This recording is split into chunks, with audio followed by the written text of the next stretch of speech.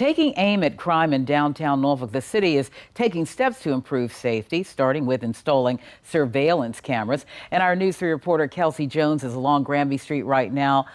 Kelsey, take the story from here. Yeah, so the city is taking crime concerns very seriously after a mass shooting that left 3 people dead and 2 others injured. It happened all over a month ago right here in front of Chicho's, and you can actually see the memorial of one of the 3 victims still up. And now there's mobile security cameras up, all in the name of safety.